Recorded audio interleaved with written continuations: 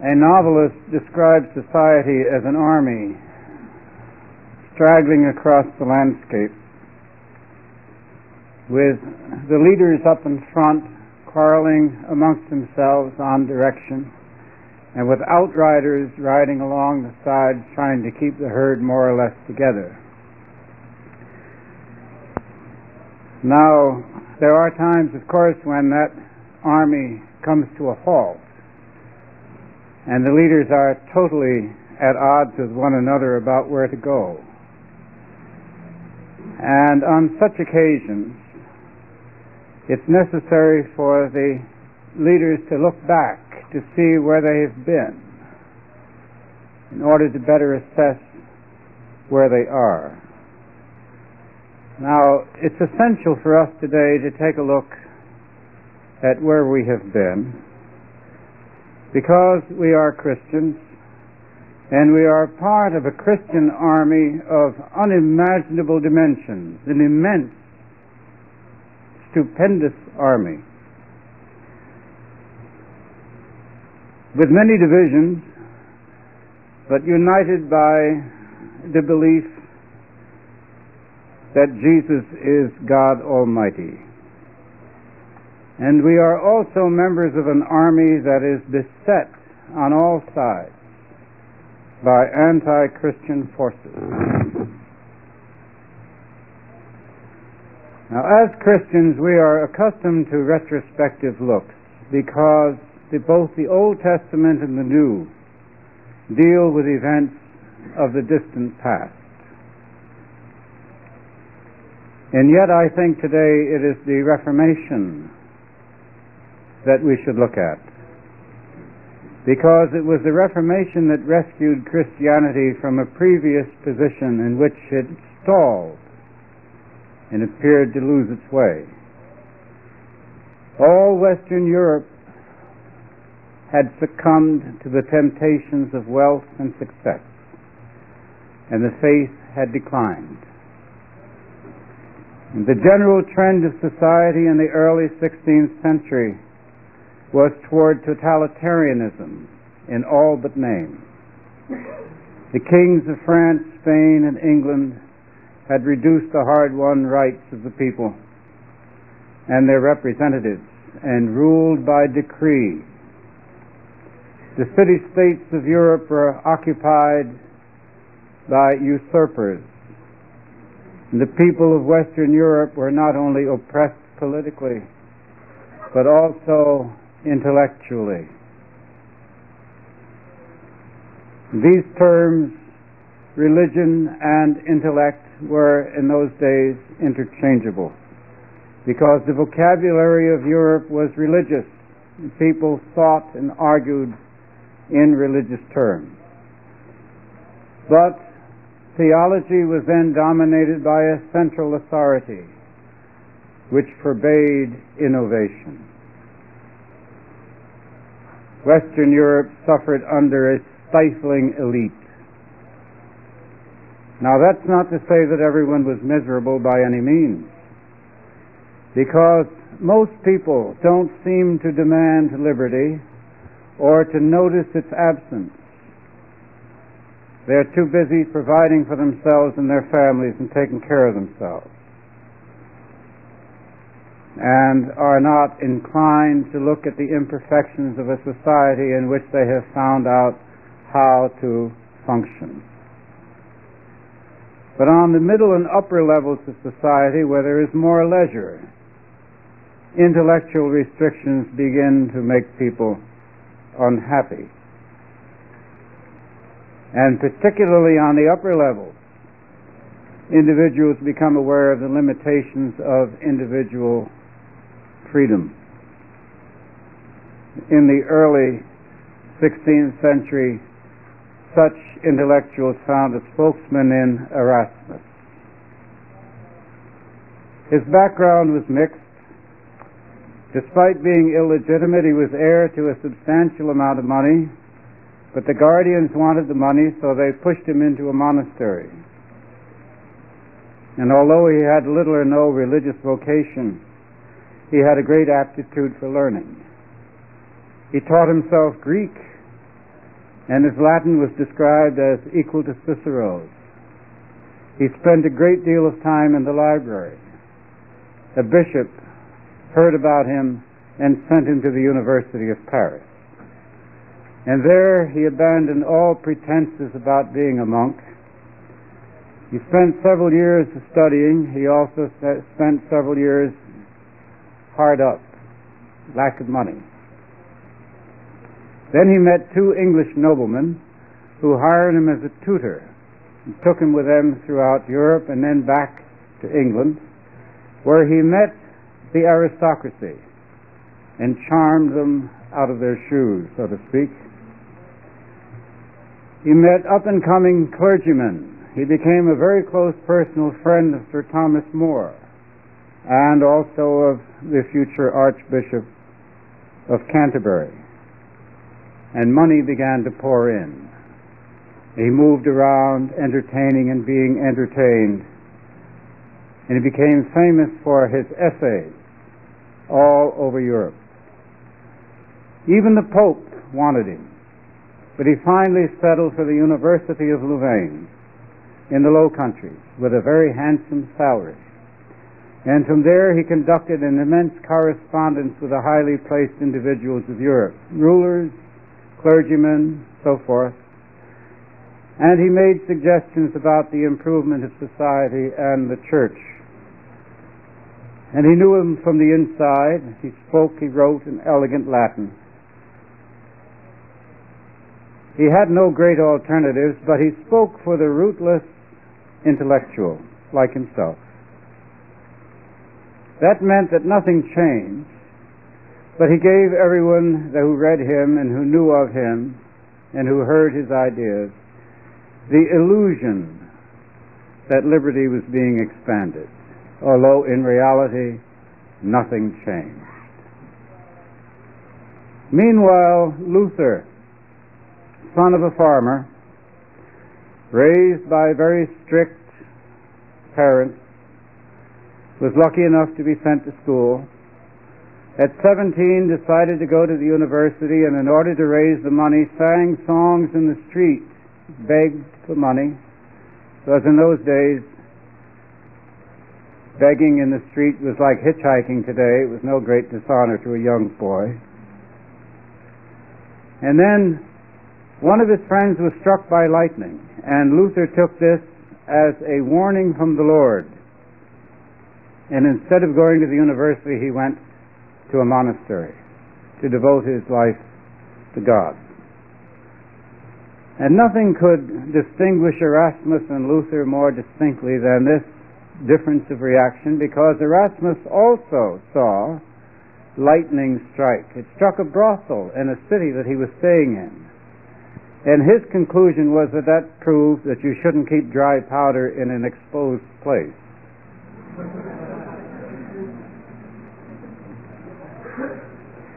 And they were also very different, of course, in their attitude toward their vows, because Erasmus took his vows very lightly and dismissed them as soon as possible. But Luther took his with utmost seriousness, and he prayed on the stones, and he fasted, and he embarrassed the monks, and especially the head of the monastery, because that sort of thing had been distinctly out of fashion for a long time by the early 16th century. And in order to get rid of him and the embarrassment that he created, they found an errand for him in Rome and sent him to Rome. And he went there barefoot, with no money, begging his food and lodging on the way, which monks in those days did, and arrived in the great city, the center of Christendom, where he saw the clergymen carried on litters wearing cloths of gold through hordes of beggars and the poor. And this disgusted him. He went back to the monastery, still in embarrassment, and finally they wrote a recommendation, and he received a position as professor of philosophy at the University of Wittenberg, 35 years old. Unknown, beginning to teach.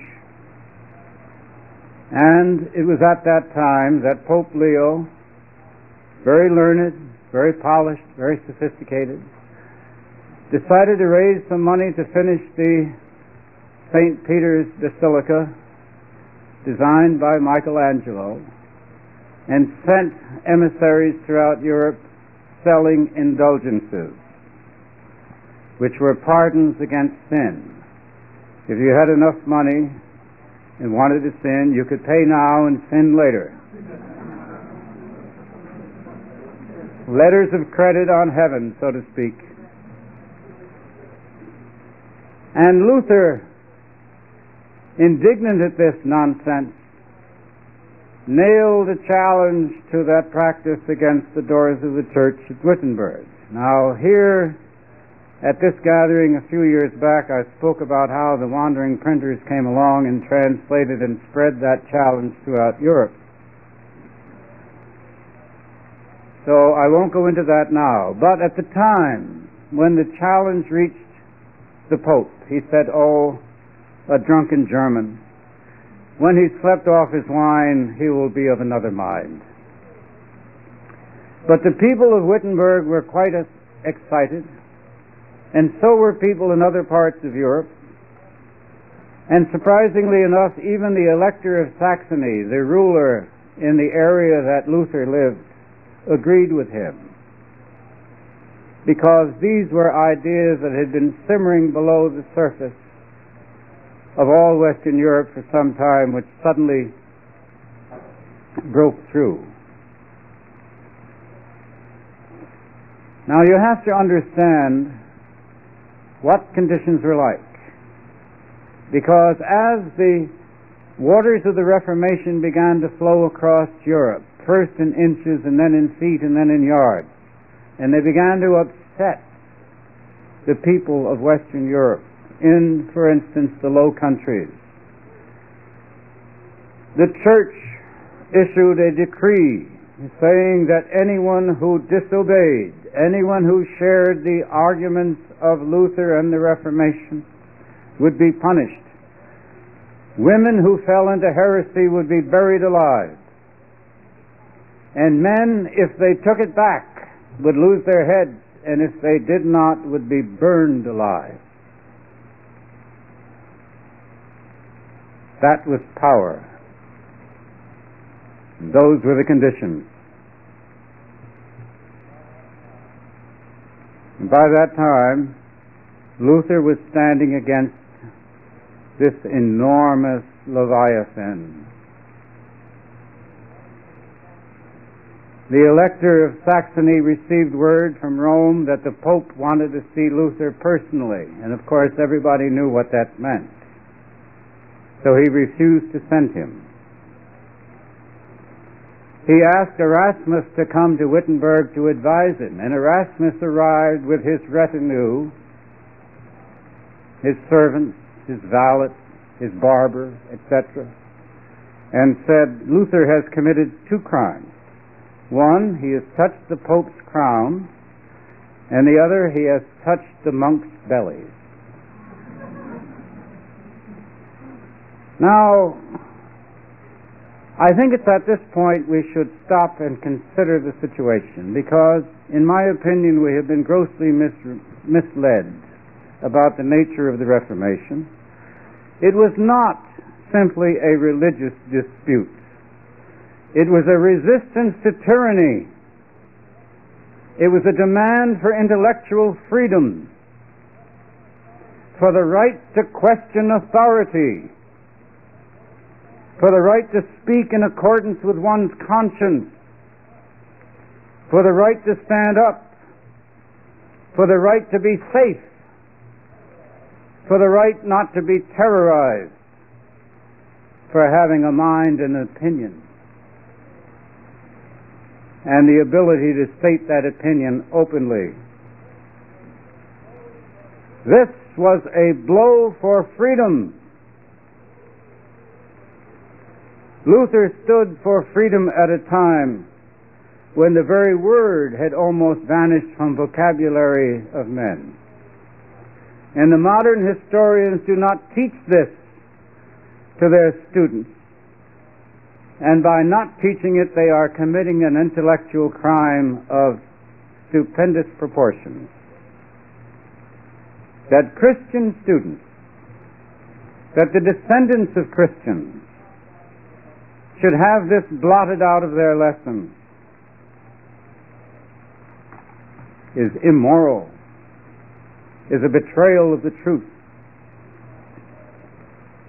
And meanwhile, all Europe looked at Erasmus. All intellectuals looked at the great intellectual, the darling of the princes and the popes, the scholars in the universities. What did he have to say? Everyone asked him to stand up. Who was right, Luther or the Pope? Freedom or conventionality? As to me, he wrote, the Archbishop of Canterbury in England, I have no inclination to risk my life for the truth. We have not all strength for martyrdom, and if trouble comes, I shall imitate St. Peter. Popes and emperors can settle the creed. If they settle them well, so much the better. If ill, I shall keep on the safe side. He called this moderation, and he advised everyone on all sides to practice it. Meanwhile, the storm raged. The church used murder and torture, fire and faggot. It's amazing that the historians of the period glide so smoothly over that. They're so intent upon the excesses of the reformers that they forget the church's reaction to dissent. Fox's Book of Martyrs, at one time a staple in every Protestant home. Now there's hardly anyone alive who has ever read it. No television series is ever going to be made about the Christian martyrs of the Reformation, or for that matter under paganism. No special school courses will be taught on Christian history in our schools, and you can bet on that.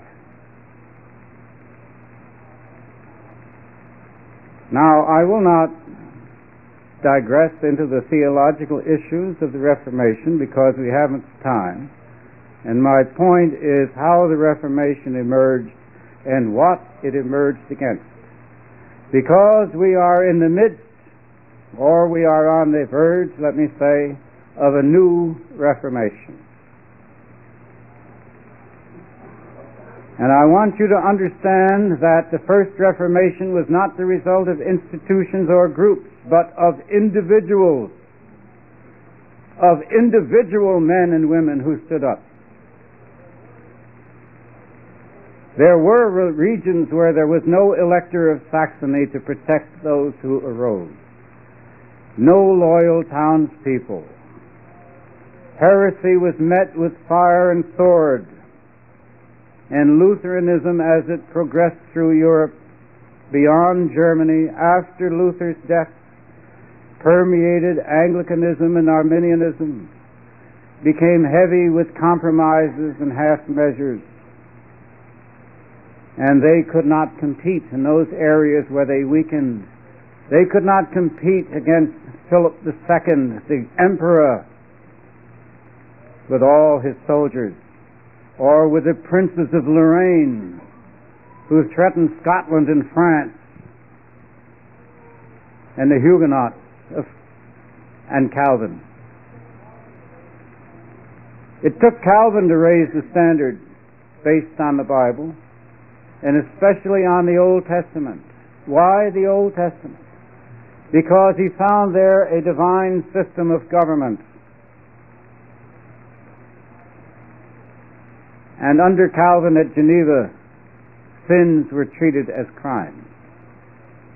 John Knox, who learned there, said of Geneva later, elsewhere the Word of God is taught as purely, but never anywhere have I seen God obeyed as faithfully. You recall that Knox in his conversion of Scotland, wanted to put Mary Stuart on trial for the murder of her husband. It horrified Elizabeth I. Imagine putting a sovereign on trial for breaking the law. But the whole point that Knox taught Scotland, and he called the Scottish people the congregation, was that everybody is under God's law. This was a great revolution in political terms, just as it was a great revolution in religious terms. Why isn't it taught here in this land as the laying of the cornerstones of liberty? Well, because it involves the innovations, the sacrifices, the heroism, and the intellects of Christians in their struggle to create a Christian society in a depraved world. Froude, the great 19th century English historian from whose writings I've culled these examples, said, "Calvinists have been called intolerant. Intolerance of an enemy who is trying to kill you seems to me a pardonable state of mind."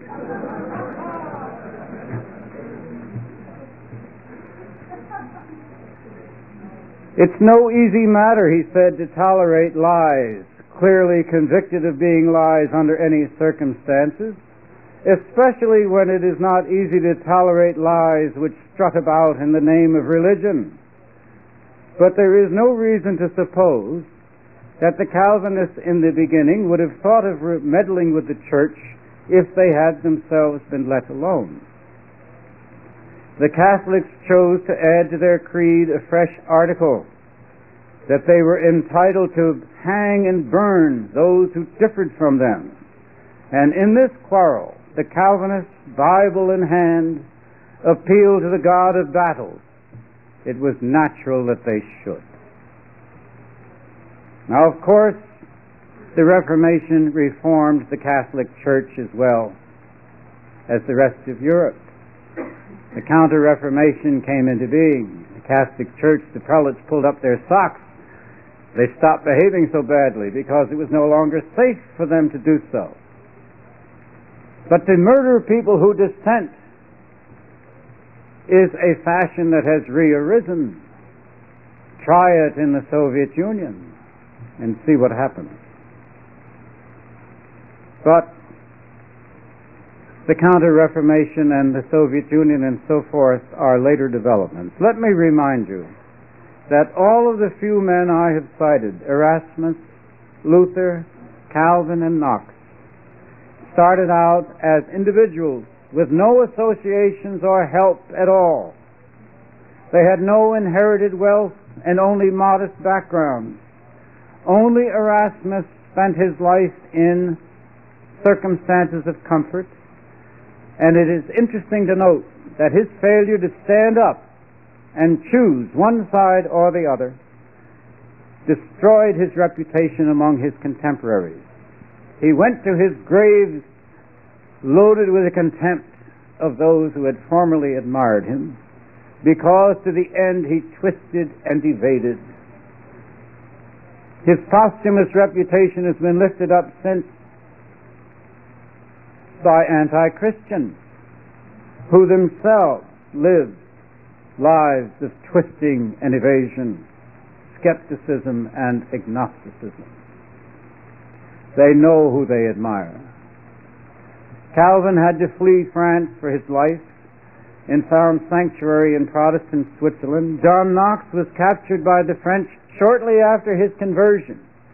I'm reminded of C.S. Lewis, who said, first you're converted, you think everything is wonderful, and God says, stand over here, and gives all the goodies to the newcomers. Knox was converted and then became a galley slave, chained to the oar at a time when the slaves in the galleys of France were worked to death just as thoroughly as slaves are worked to death in the forced labor camps of the Soviet today. Luther, penniless and an embarrassment to his fellow monks, died after many trials, many tests, To assume that these men lived in times that are easier than these would be false. It would be to misunderstand history. And also, we have to understand, I think, that it was not primarily religion that roused them so much as anti-religion. A false church, a fraudulent clergy, a despotic government, a feckless literati, people of the lie, lording it over people of faith. That's what aroused them. And it's interesting to note that the names that shine today, centuries later, are those who did not get afraid. They rose when everybody else cringed. Erasmus, nothing. Today, when we see some Christian clergymen hailed by the enemies of Christianity, we don't need to know any more about them than that.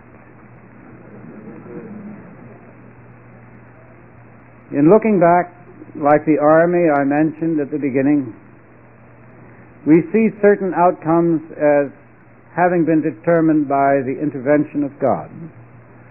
We see that some of those of unshakable faith suffered both martyrdom and terror, but that their cause triumphed. Not forever, not forever, not for every generation. For it is part of the folly of mankind to reject the lessons of its predecessors. And we are not today among those generations whom God has decided to allow to live in times of comfort. We are among those generations that God has chosen to be tested and to suffer for the faith. It is not for us to live in times of peace and tranquility. Quite the contrary. Torture and thought control have reappeared in our time. And the seeds of those practices have been planted in our universities and in our media, in our political system, in our government, and even among our clergy. We face the same problems that confronted the early reformers. We are subjected to the same elegant depreciations that made Erasmus rich and famous and that left everyone bereft and unimproved. We see the same haughty powers of mighty governments and the same forces of repression rising on all sides. The same hatred of Calvinism and Protestantism, the same efforts to silence us. In time, if these trends that are so powerful abroad continue their rise here at home, we will see the same slavery and silence in this country that now darkens half the globe. Who will rise to meet that challenge? Only the Christians who stand for freedom and against tyranny. The Christian community was responsible for the rise of individual rights, of free speech and free worship, of representative government, of science and art and medicine and innovation. No ghetto ever brought freedom to the world. No other race or people or culture spread freedom and liberty and intellectual bread to the world excepting the Christians. Every other culture and civilization ever created was a closed system. Ours is the only one that was an open system. The Christian civilization, even today, provides all the innovation and advances, medical, scientific, artistic, cultural, that the world lives on. We remain the hope of the world. How then do we regain the truth? I promised that I would tell you this morning how we regain the truth. By defending, by expanding, and by supporting on all levels intellectual, political, academic, artistic, professional, and personal, the tenets and the history and the glory of our faith. Thank you.